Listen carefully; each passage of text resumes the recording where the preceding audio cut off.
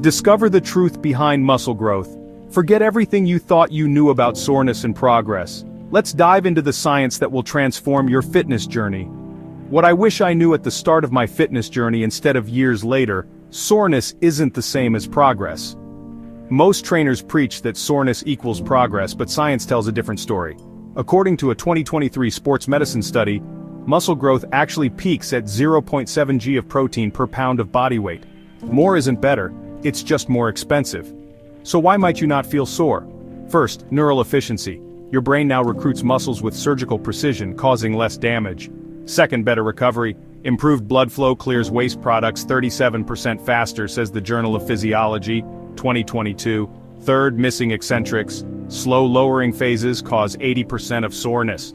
Try 3-second descents, but watch out if your progress stalls.